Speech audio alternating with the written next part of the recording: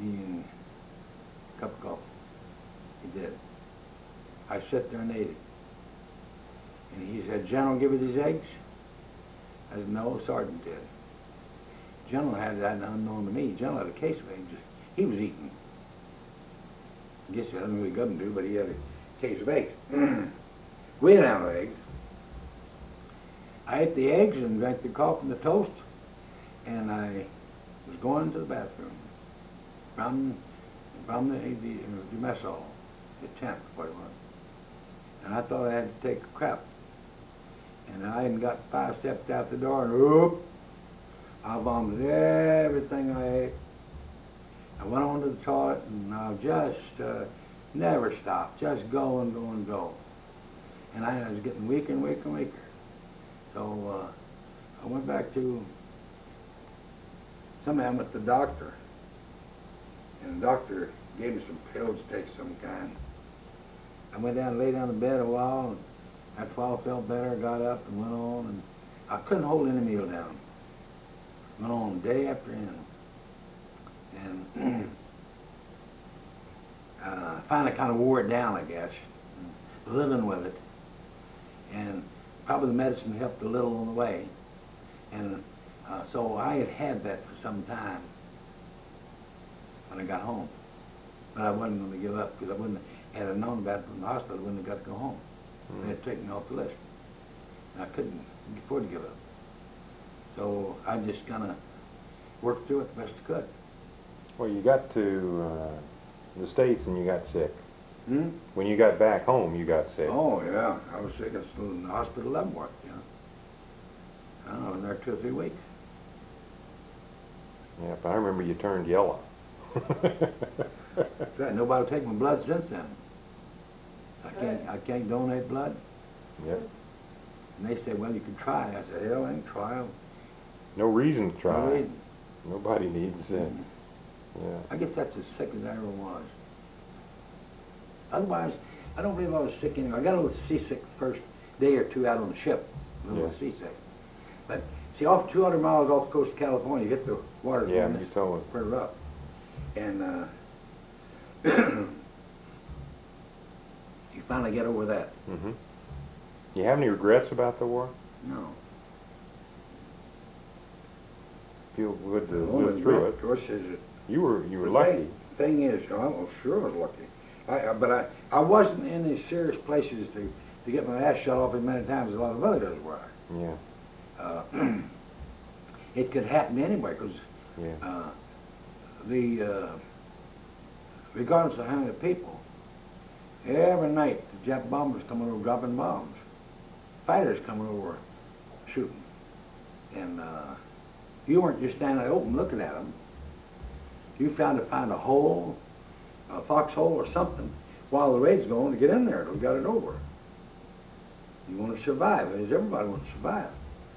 Nobody stands out foolishly. They get under something, or nothing else, get under a damn Jeep.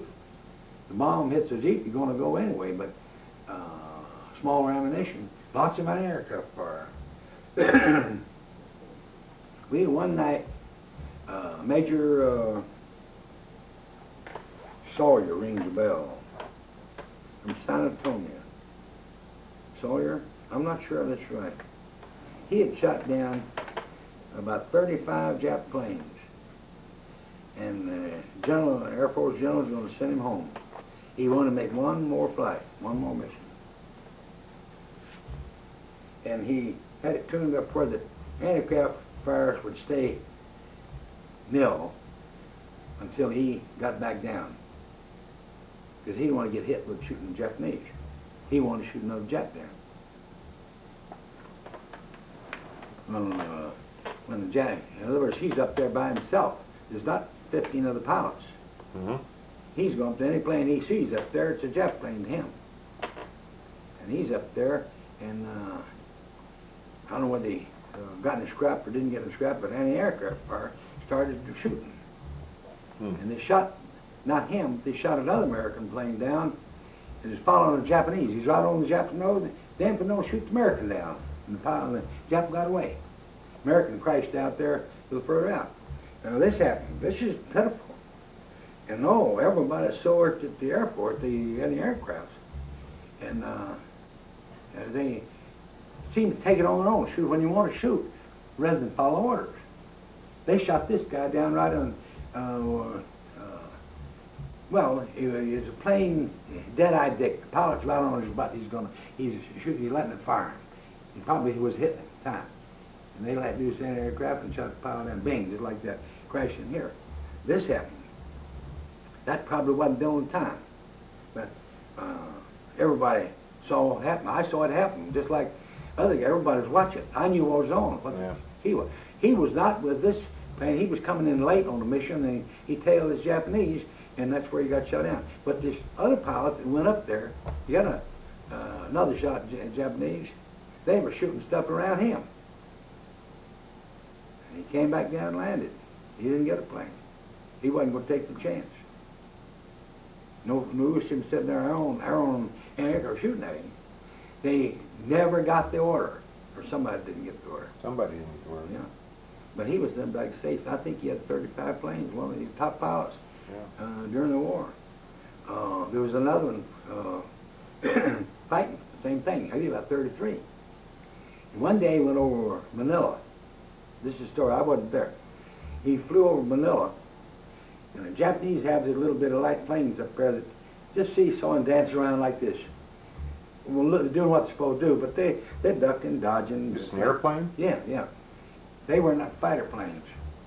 They were there to try to entice the Americans to come in. And many times Americans went in, shot them out of the way, and got away. Particularly in the P-38. P-38s were a terrific airplane. I know some of them thought it was better than the P-51. But the 51 came, and it became the #1 plane. It's a heavier plane, a little slower, but when you got it going, it went. He went up there over Manila, and you know, it takes about 20 miles to turn this P-38 around. And you're going as fast as it'll go, and you want to turn and go back here. You're 20 miles down there before you can come back. A lot of guys don't think about this, but this is the truth. So he makes a pass down. You make a pass, and then get your way back and get back to where you make another pass. And they knocked down one time. They knocked down two Jap planes. Other than the guys dance around up there and entertain them, they got 2 Jap fighters that came in to get in the act. And when they did, they came back home again. They make a couple of turns and loops and back in. You know, Rob has some movies of a series of cargo, I don't know, C-47 type. Series of what? There's must be half a dozen C-47s flying in formation, and you're shooting film out the window of the plane, and you got a formation of I say C-47s because I think they're 2-engine transports, and they're all flying in a big formation going somewhere across a jungle or somewhere. Could have been a parachute drop somewhere. Could have been in the States, or was it overseas? No. This is during the war. It's could be New Guinea. It could be the Philippines. I don't know. We can't date it. I don't know. I'd have to see it probably to bring it back to me what it was.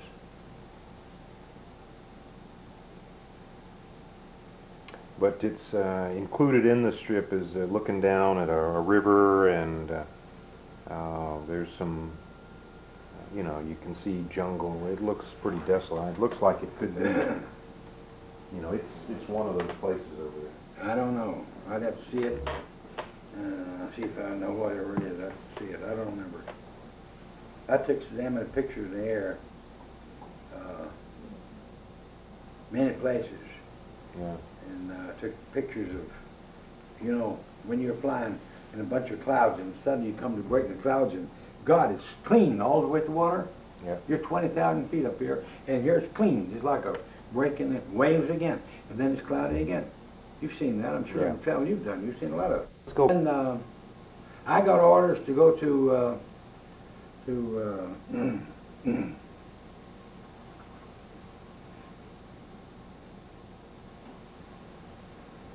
I became ASCOM's G3. ASCOM is the Army Service Supply Organization. We furnish the service troops. We provide all the food and everything for service troops all the way through. So now I got with the G3 of 3rd Army, and between the two of us, we worked out loading arrangements for all the troops from Solomon Islands, Sydney, all the way through New Guinea to move them up on certain operations. We were going in the Philippines. So I wrote all the orders for all the troops that were service troops, or at least I provided them to the 3rd Army to put it in his order for the loading and everything else. I told him how many rations to take and this and the other. And we worked every damn night. We was working at 3 or 4 o'clock in the morning. Every night we was sitting there. There wasn't such thing as getting sleepy. It was a matter of getting the job done. So we had so many units, had to have orders, plenty of time to be there, to know when the ship's arriving, what ship they're going to get on, and all that stuff. This is the planning for the invasion. All the planning for the lady. Yeah. So and when we got through that, I had my job done. I had it all set. There's no way that I could go and watch and see if they got it all done. They had the orders. You know what to pick with them. Don't take anything extra. Don't load on a bunch of other. Some of these units would build themselves to them two-wheel something or another, and just, you know, because it's easy and helps with something else. Can't take it. They left a lot of stuff back. You'd be surprised what they can take. Army wheels and so forth, make them wheel bars and other things that had nothing to do with it. We had no room. That's all they could take, period. So a lot of stuff was left back. They couldn't even give it away. There's nobody to give it to. So we went into Lady. Well, where was the kickoff? Did you Kickoff's Hollandia. Hollandia, that's right. Well, my kickoff's Hollandia, but many of the troops came from Solomon, in Brisbane, and all the way up. Yeah. And all the Admiralty Island, we picked some of them over there. And the fighting troops, so to say, they had certain day-to-day landings, every one of them. And as they landed, these service troops were with them. Yeah. So when I got on board, we rode an LSD, going into Lady, and that's where MacArthur said, "I have arrived." Everybody's seen the picture many times. Yeah. Well, he took about 3 times. He walked back and forth so he could be sure to get plenty of pictures of him. Walking that same thing. "I have arrived." So we had, when we got all landed there, there was a partial airfield right. You land right in almost in the airfield, and you're going to go around. The airfield's not too good airfield, not too long. But it was used plenty because if you took more room, you just land earlier. You might land in water or rice paddy, but you try to get and come up with land. We lost many Navy F-4s who just landed in rice fields.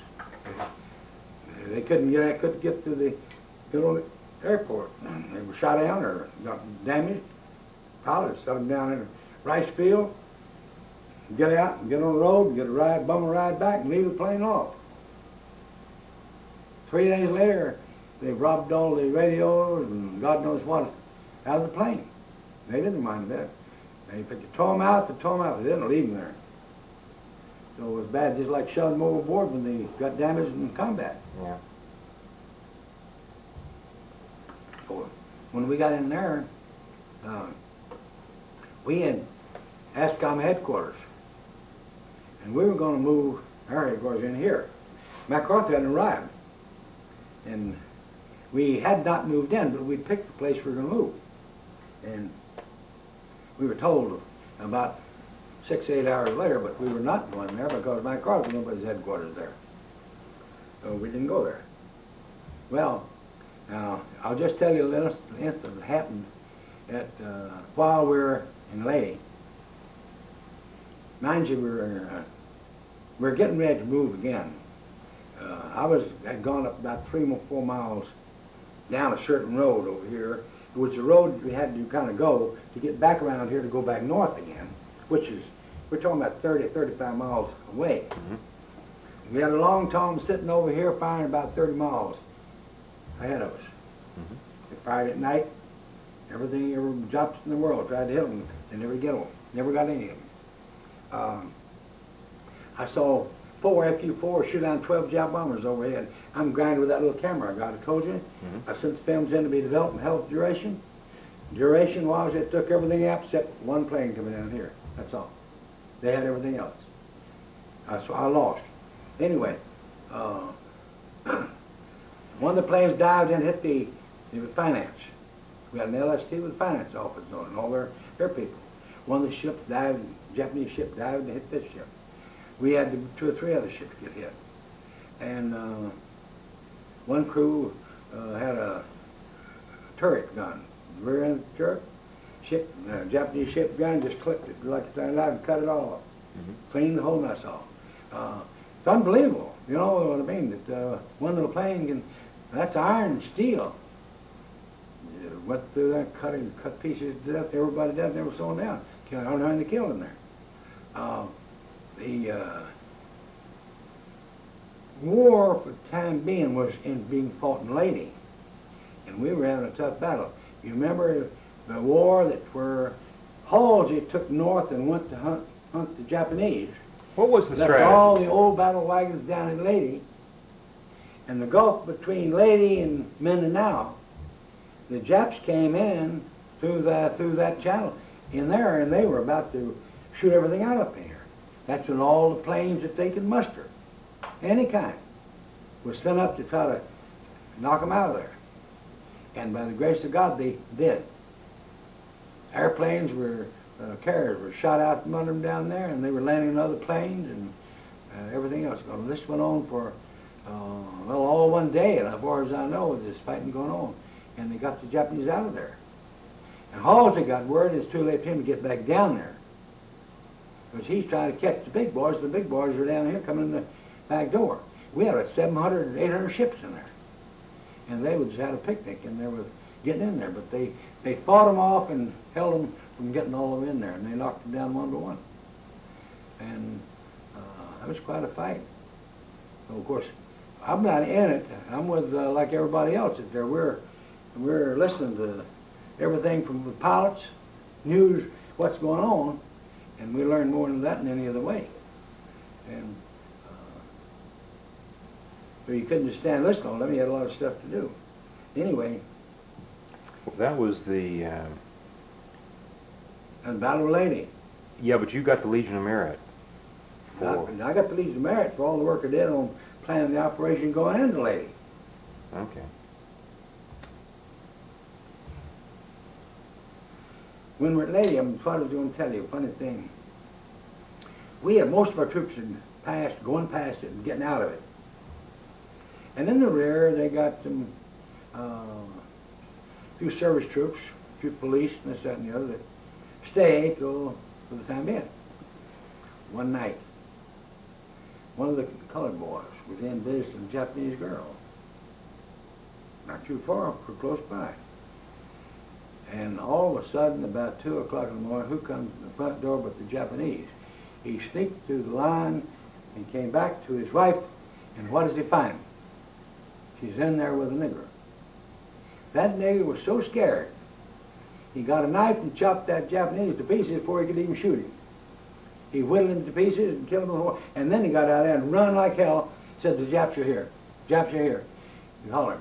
And they had to chase that nigger, catch him there. They finally chased back, don't know what he did. He'd actually killed the Japanese, who would come back to see his wife, and she found her in the room with this nigger.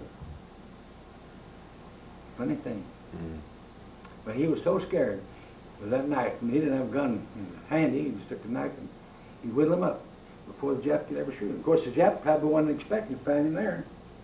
And that's just a thing. We had a 125 aircraft, anti-aircraft, shooting up in the air, come down. I've seen this place where they went, hit a Jeep motor, went through the top of the motor, and they discovered what's wrong. That bullet, it penetrated the top of the cylinder block. It's 1 in a million, one falling hit on a Jeep. He might have hit somebody, but he hit the Jeep and even penetrated it. I wouldn't have thought he would have done it, but sure did. I saw the zeal. What, Rusty says that I should interrogate you about the sequence of the war, and that is the Japanese generals versus the American generals. And, I don't know what he wants. I don't either. Well, I don't think he does either. But see, I have a little war myself. Mm-hmm. Everybody has his own war. He's got his own things he's doing. It's a war to him.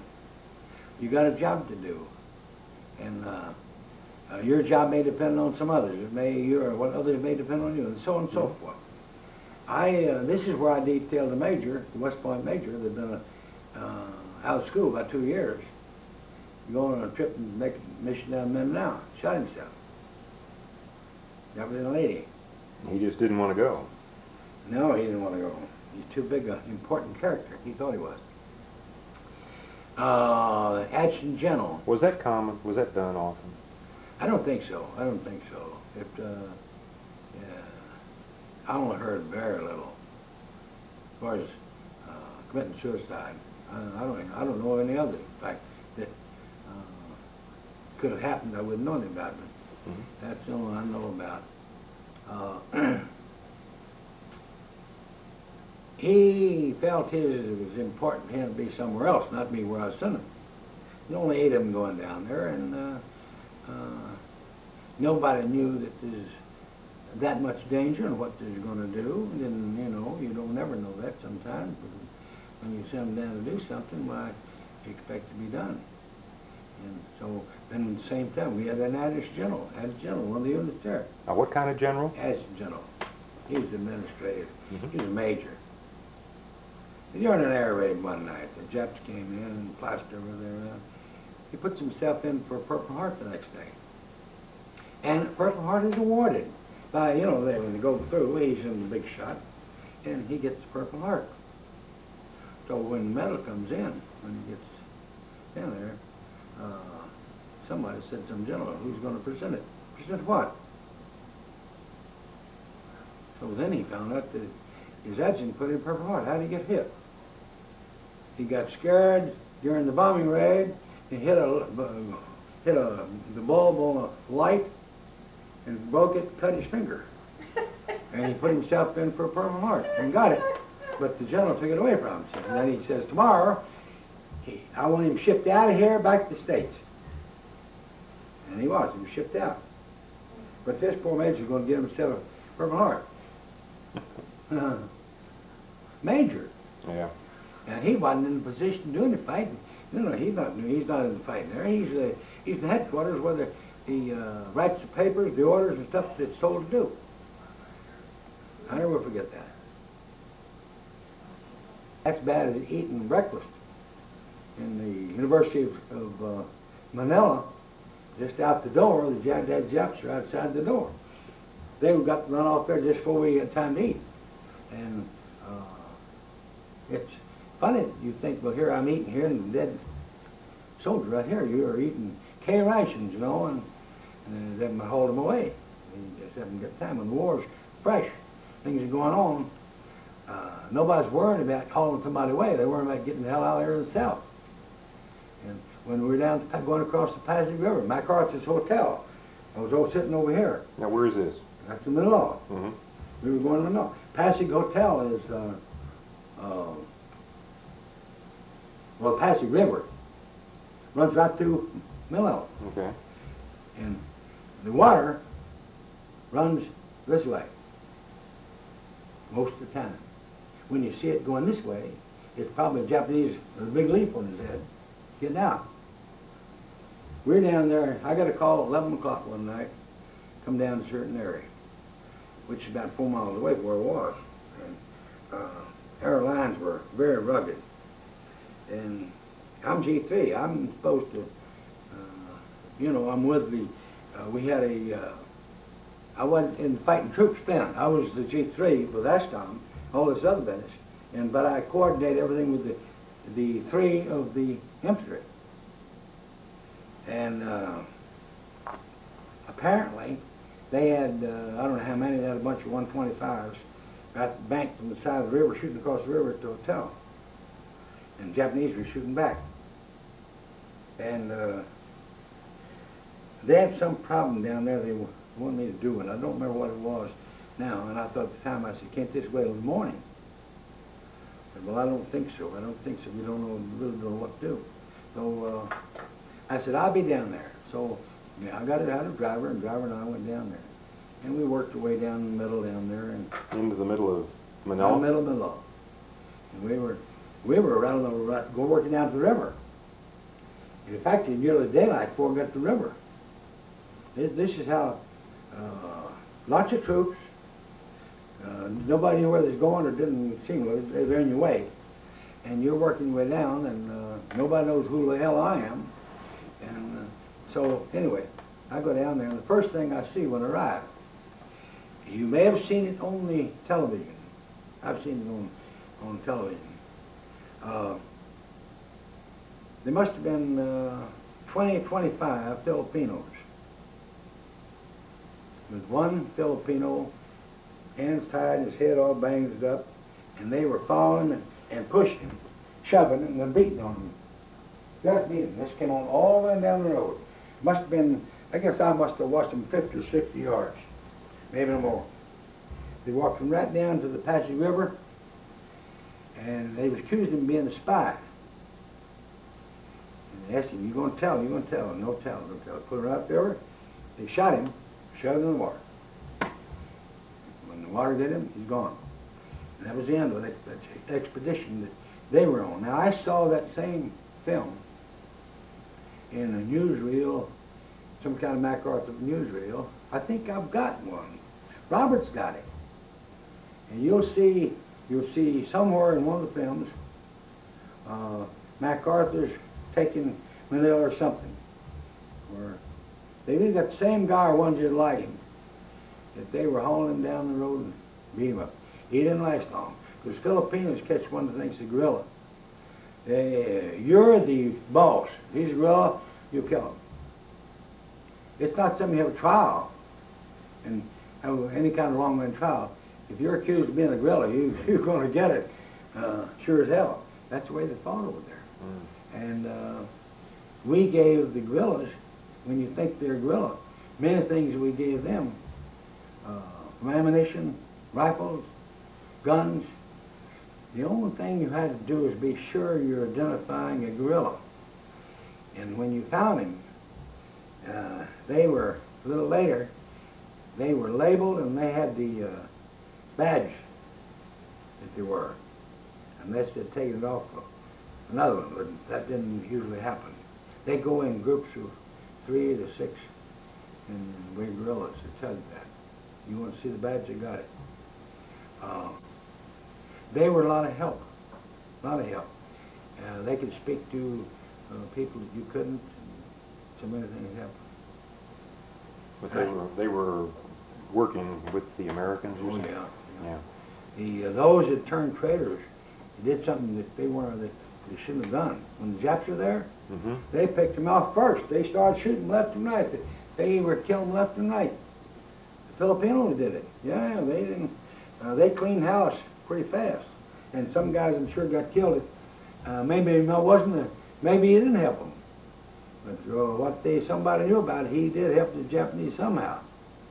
And they wiped them all out of there. Well, they got all of them, I don't know, but they got lots of them. But when we came down through Manila's where they had that 24 thick wall building, and they were stalled up with Japanese in there. 24 feet thick walls. And they brought some 240 howitzers down there from 250 yards and took a lot of rounds, knocked holes in that wall to get through. And they got them all. They fired round after round in there. That thing initially would bounce off, and they finally knock a little off. And a 240 howitzer is a big gun. You bet it is. And here they are shooting from close distance, gradually knocking that wall apart to get through. And well, when they got through there, they cleaned out every Jap in there. But that was one of the big hang-ups. There were a lot of suicide missions left behind? Well, I don't know what you call a suicide mission. All Japs that way. We had kids that Japanese hold his hat up, and they all rush up to him to get souvenirs off of him. Time they get there, he pulls the hand grenade, kills half a dozen. American killed himself to make any difference. That happened in 1st Cavalry Division more than once. And they kept telling him, don't make this mistake. If one holds his hands up, strip him. Have him strip himself before he gets up close to you. They always take everything off, strip, naked. Shoot him if they don't. This is instruction. So,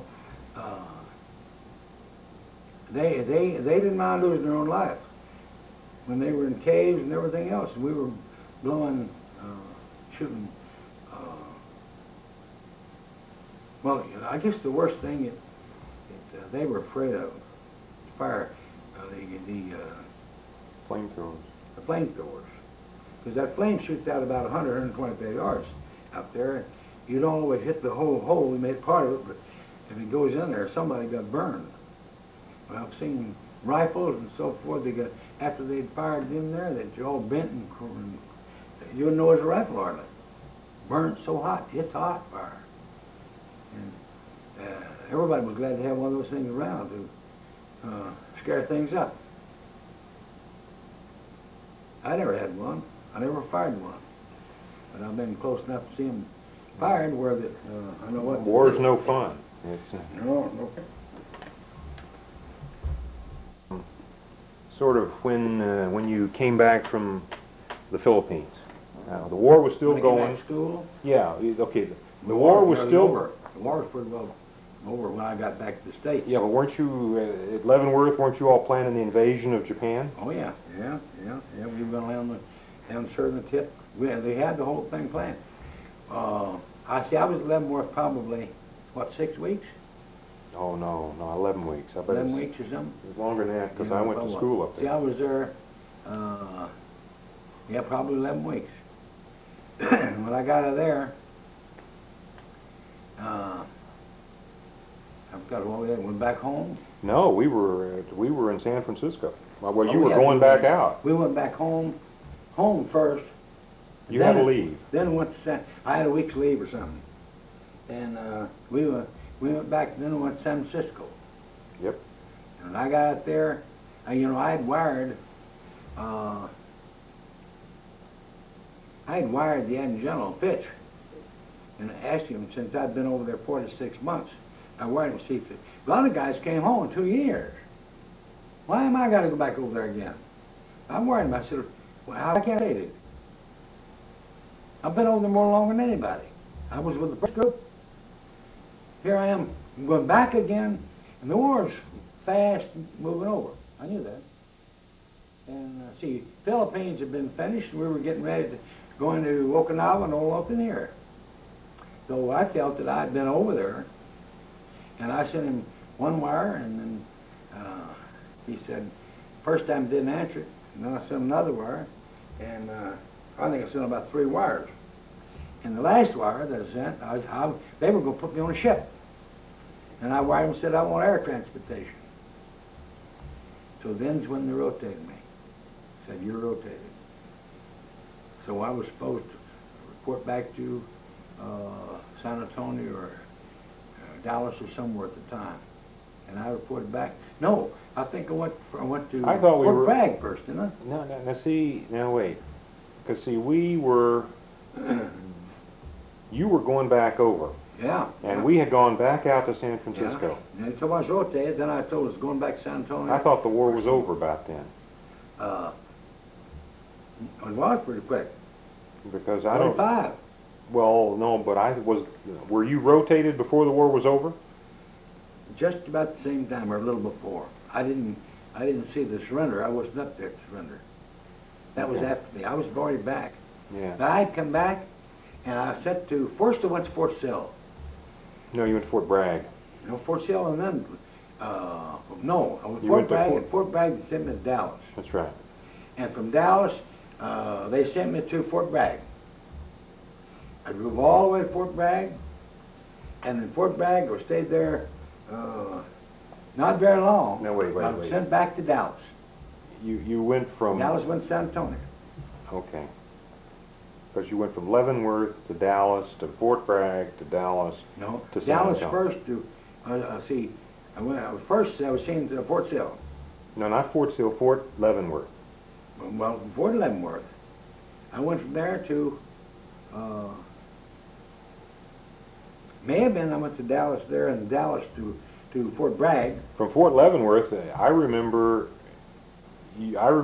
after Fort Leavenworth, you took a leave, and we visited Texas and Went by all. Louisiana. Yep. We went up to Fort Bragg. No, and then we went to San Francisco, right after you were going back I over. went back again, yeah. But Hey, we're arguing I'm over talking nothing. after I left San Francisco this time. Okay. I came back to Fort Sill or Dallas 1. And from there, I went to San Antonio or No, through you went to San Fort Antonio. Bragg. It doesn't I went to matter. Fort Bragg. Right, I went to Fort Bragg. Yeah. And I wasn't at Fort Bragg too long, and they shipped me back again to Dallas, where it came from. No. I was in Dallas a short time. I inspected all the separation centers that they had in the area. I must have been there 4 or 5 months, maybe 6, I don't know. And then in San Antonio. Yeah. And in San Antonio, they made me, initially they made me an adjutant general. And I was there not very long until they picked me up and said, you're going to be Secretary of General Staff in the most areas. Mm. And that's where I was when Mama died. Yeah. Okay? And from after she was buried, you and I loaded the car Yeah. full of all the final junk and stuff to load in the house, and I guess the suitcase must have weighed 200 pounds of bolts, screws, and everything went through them. Yeah. And we had both dogs with us. And we went north. But look, let's not go into that right now. Right. I want to ask what you knew about the invasion of Japan that was planned. Well, all I know is the plans that were supposed to be made, and they had nothing to do with the Japanese surrender before we ever used them. I know, but what was going to happen? We had on the southern island of Japan, we were going to land down there and up a piece up here, and What, you had in Honshu or in Honshu. that's the main island. Yeah. We've had 2 Right. invasions. Well, we had planned initially for, I don't know if you remember how Good many night, troops. guys. Good night. Tonight. But I'm the first one to goof off. we had planned for something like 5 or 6 divisions, initial landing. An army, and they protect certain areas. And each one had a mission to catch an airfield or catch this over there and work their way through. And then as soon as that was going down, they had others that were landing further up. The time you got this captain here, then they'd land here and start on again here, while these are recuperating in a way. How many people would have died? Oh, millions, millions. Japs were ever in every crevice up there. They don't give up. They stay there till you shoot. Dying to them is nothing. It's like killing a hog. Who cares? People that worship his ashes. Ashes. He put some little stuff in an urn. Very few of them was his ashes that got back. It was maybe some ashes in there, but maybe served the purpose. But they felt that if you died to your country, you would go to heaven. Do you think, what did you think about the atomic bomb? Well, I, like everybody else, was glad to see it go in our favor. And the way that it was done was out of this world. I know you saw a movie that the introduction of that bomb plane carried that over and dropped it. You probably saw it. It was dropped 2. Yep. And that second one finished everything off. And it's unbelievable. People can't appreciate the extent of the damage that one bomb. Those are 20 megatons, I think, that were dropped. Yeah. I saw They're 20 kilotons. kiloton. I saw 3 of them explode in Las Vegas. See, I'm one of the number of troops that were sent to Las Vegas to witnessed 3 of them explode out there. And I have a letter in my file now. I'm supposed to go to the Veterans Hospital and be examined, see if the bombs had any effect on me. And I told the Adjutant General that I would go when it was convenient. I've never gone. I still have a letter. If I won't decide to go over there, I drop the Adjutant General a letter, and they will notify them that I'm coming. Mm-hmm. And what they've done, see, we had, when before you witness, there you get a button that says you get so many rinktums. Yep. You're checked before and after. But I tell you, it's something. You sit there, and before they're going to fire, you turn around away from it, this way, with your color glasses and everything. You're looking this way. And all of a sudden the world is lit up in front of you.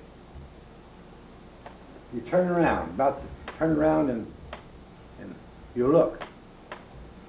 And about that time, there's a wave comes and hits you, shock wave. And then you see all the stuff going around and around and around. It's taking more and more from the ground, and you're just getting bigger and bigger and bigger up here. And it's unbelievable the stuff that it picks up and carries up there, everything on the ground, it goes. And after this thing's gone, and it's the way to hell up yonder, you're allowed to go up with them so far of where the explosion was. In our case, we were 7 miles from where the explosion took place. Mm-hmm. And see, every bomb, they got what's called a Y fork. You never know which way it's going to be. When the bomb goes, that will extend that further, or than other places where it happens. So we would go up there, and we saw where they had built a bridge, a steel bridge, blew the bridge down, turned tanks over. Within about 5 miles, there's a small airplanes parked out there, tied down, and the concussion blew the windows out on the other side, not this side. It blew the ones down back here. You'd think you'd take this out, too. It didn't bother this side, but everything's clean over here. Sheep that they'd tied in various distance away, dead. None of them were bleeding, they were all dead. Yeah. Well, you were obviously glad because it ended the war. Oh, yeah. And brought the whole thing to an end. Yeah. Well, it wouldn't have ended for a long time. If we'd have gone to Japan itself, it'd been a long war, and we'd have lost millions of people. It certainly brought the war to a conclusion. Oh, yeah. Old Harry Truman did a good job. I always said Harry Truman was one of the best presidents we probably ever had. Why? In the top group. He had a lot of guts to do things, and if you don't like it, see me. If Mm-hmm. it's just too hot in the kitchen, get out, you know. That's what he was. And I take my hat off. I think Harry did a good job. Well, go back. He said, No, wait, I want you to go back and start with the business about when you went back over the second time. yeah. This is when you went to Tokyo after the war. And what, you know. You got a little space? Yep. You're set. Go. Well, the second time I went overseas, I went to drive in Tokyo, and as usual, I went to the center, dispatched all the people to various places in the world, and the day I was told poured out to get on the plane and go to Korea, I was given the footlocker clothes that I was supposed to give to the Koreans. Well, I don't give them to Korea, I give it to the quartermaster over there. And it was the way that the Americans then were getting clothing over to the Koreans without violating the law, so to say. You know, each officer carried so forth over there. So anyway, I was told to line up there, and the sergeant called names of people, and as they checked them off, and told me I was supposed to report back to the order room. That's what for. He said, well, they'll tell you in there. I go back over there. He says, you're going to 1st Cav Division. I said, I'll be then gone, you know, and when to leave. That's up in Hokkaido. Yeah. We're down in Tokyo. He said, you're leaving this afternoon. You got the schedule and everything's there. So all I had to do was go where it's supposed to go. Well, I flew into nearest airfield, and General had the first Cav Division, sent his private airplane down to pick me up, in which I thought was exceedingly nice, rather than riding a truck or a Jeep somewhere with somebody pick me up that didn't know. Carried me up to headquarters, and he says, the reason I called for you says, you know Teddy Sanford? I said, yes, I do. He said, Teddy said you were one of the outstanding battalion commanders in the 8th Airborne Division. He said, I got a division, a battalion that's not worth a damn. It's the worst battalion I've got in the whole division, and I'm going to give it to you, and I want you to just straighten it up. And you don't have to follow anybody's training schedule except your own. You got on free ride for 6 months. And he said, they've got more VDs, more AWOLs, and more of everything else, fights in town, and I could name it. He said, I want you to find it yourself and straighten it up. Now, the battalion commander that did have it has been relieved of command, and I'm assigning him to the publication PDR,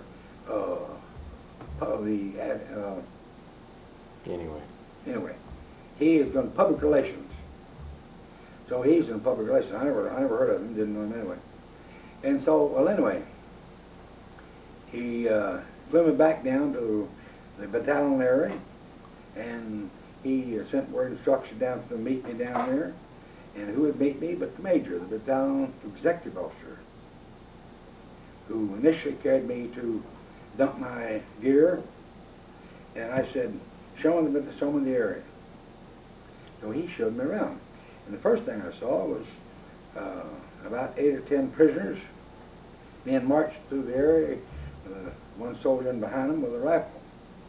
And I said, who are these people? He said, general prisoners. I said, what are they doing here? He said, we use them. I said, you use general prisoners? They're supposed to be in the stockade.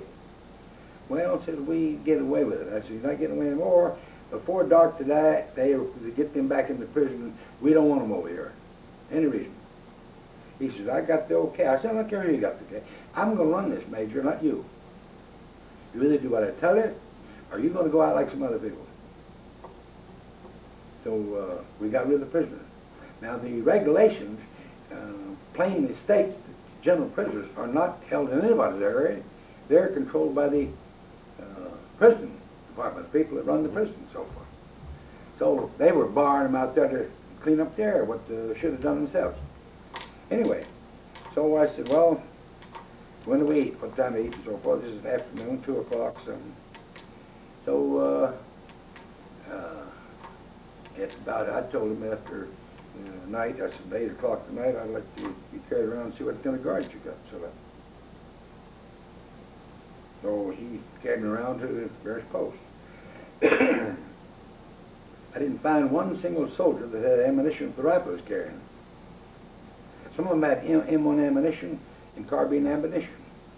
Others had carbine rifle with M1 ammunition. I didn't find one single one that had the right ammunition. And at various posts.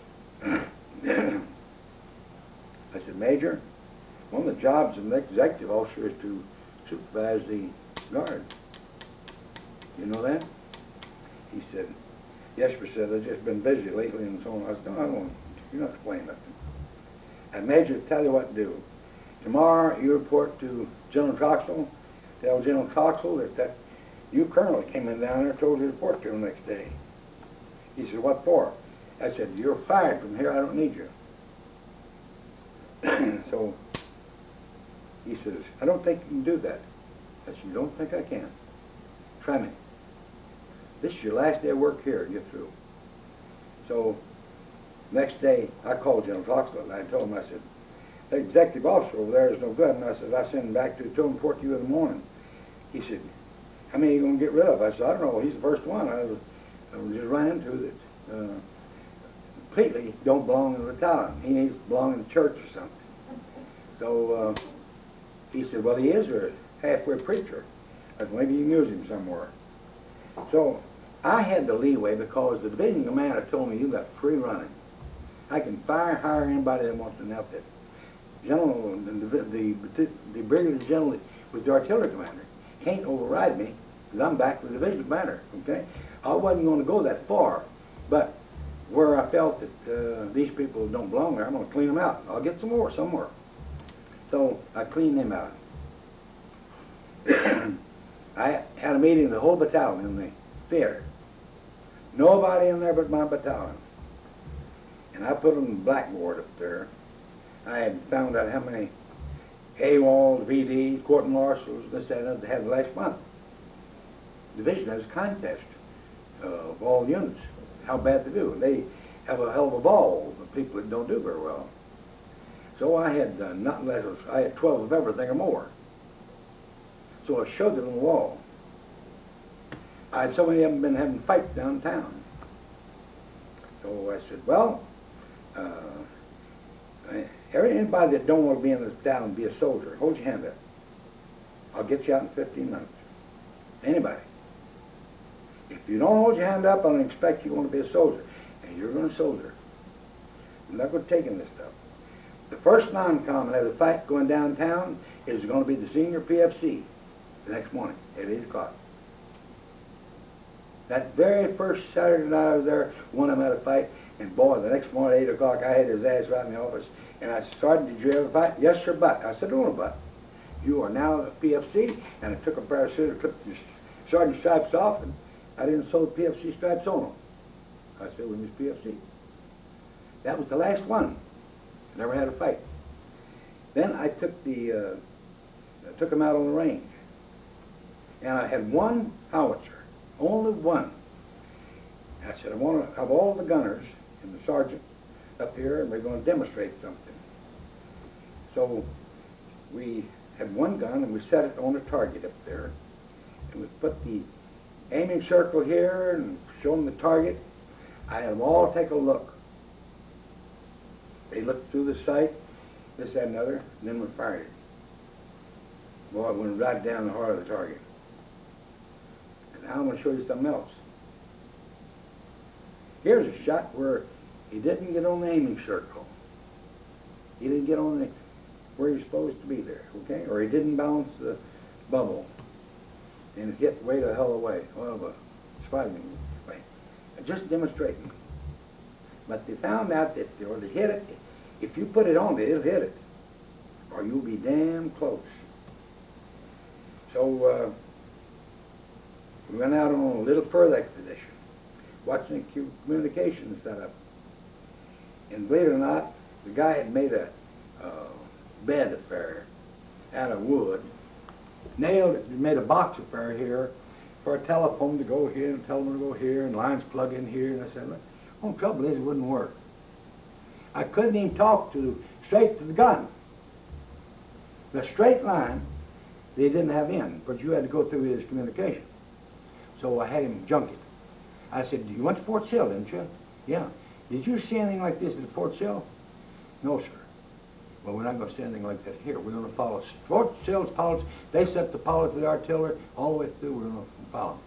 So you junk that. And we put a straight line from here to who we're going to do down here. We're going to shoot down there. And if I want to call him and tell him something, I want to talk right to him. I don't want to talk to a bunch of operators punching buttons and trying to find it and ringing bells and so forth. So he sketched just exactly the communication is supposed to be put in. Anytime they go in, this is the way you do it, this is the way you do it, this is the way you do it, over and over again. Well, I had a short arm inspection, 4 o'clock in the morning. I didn't tell nobody that. I had the MPs down there, doctors down there at 4 o'clock in the morning. Went through the battalion, whole battalion, 5 batteries. Found 12 possibles, 4 positives, and this, that, and the other. Hell of a lot of stuff. They made needle them behind the knees and the arms and everything else. And I got the names of all of them. And I personally talked to all of them. And I talked to the battalion about it. I had rubbers galore if they ever want to use rubber. I said, you're taking your life in your own hands. And when they go to town, I put red scarves on them. I'm the first one. I had some scarves made, paid in my pocket. I bought, I don't know, 100, 200, 300, I don't know, bought them, and we had embroidered cross counters with 82nd below. And before anybody could go to town, they wore the scarf, clean clothes, shoes shine, and they looked like a soldier. And we were there. But they began to ask, the general says, where'd you get the scarves? See, we had scarves in the 82nd Airborne. None of them in the division had anything. You know, when I left the division, every single regiment, every company had a ribbon, either green or whatever the color was, scarf with the stuff on it, the whole division. And they were dressed up like fit to kill. We had to have a parade, and it was beautiful. When I had a battalion parade, the gals come out, they were there, watching and so forth, and the general says, The red's the artillery color. he made a policy in the division that everybody had these scarves. Wasn't up to me to get them, but they got them themselves, just like I did. So, about the third month I'm there, I got no VDs, I got no AWOLs, nobody in jail. I got some guys that not completely cured of what they had, but I got 0, 0, 0. We got a meeting, division meeting. So the general, artillery, result, such battalion 2, 4, 3, and then we read off what each battalion did. 82nd, none, none, none. First time in a year that a single battalion had gone scot-free without something.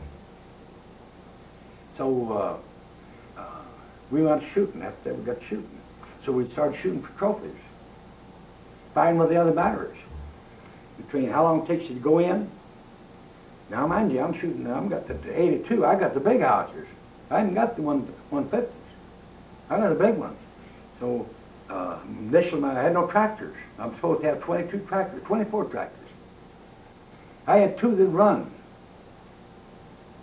So I pulled a balk on them. I went and took those 2 out down there, some on one side, hauled all the other 20 down to the ordnance. And so the general called me and said, what are you doing? I said, I want the ordnance to fix the tractors, won't run. None of these won't run? No, sir. You want to come run one of them? You're welcome. I said, everyone's inspected the ordnance officer, they found something wrong, the engines are no good in some. We've got to have some new engines to put these things in shape. And so he said, God, I don't know how we're going to get them, it takes time. I said, depends on how bad you want them, General, how well you can get them over here. You can fly them over like everything else. And if you go after with the division command, tell him that the engines are shot, they're no good, you'll get them. If you go up there and petty house with him, you won't get anything like before. And I said, I'm not going to go out here and try and do a field problem with 2 howitzers. Well, first thing they called the ordnance officer. He was a lieutenant colonel. And I asked him, I said, you ever work on these things before? He said, oh yeah, lots of times. I said, well, do you ever fix them? Well, I have a lot of trouble. And well, this all went through stuff. So they'd already heard my piece on it. What did they do?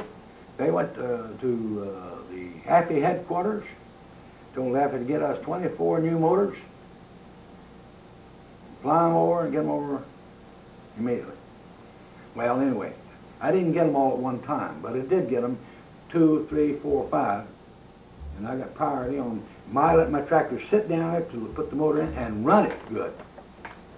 Well, I was doing pretty good when I got 16. You know, it felt pretty good when I got 20, 22.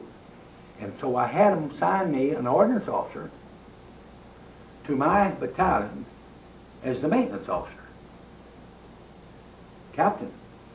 So I told him, I said, if you don't know how to fix these things, you better learn how. I said, I don't know how well you're acquainted with them. But you're an ordnance officer, you're supposed to know everything. I don't know nothing. You got free reign.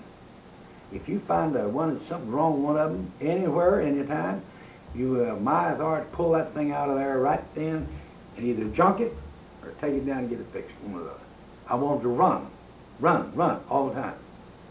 Well, we started shooting contests. Finally, I got some houses to all South Field. I won 9 trophies out of 12. 9 trophies. Got a nice clubbing cup each time I won it. That's each month.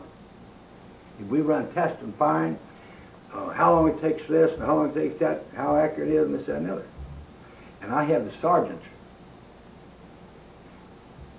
Sergeant, every gun that's set up to fire, you don't take the private's word that he's on exactly right. You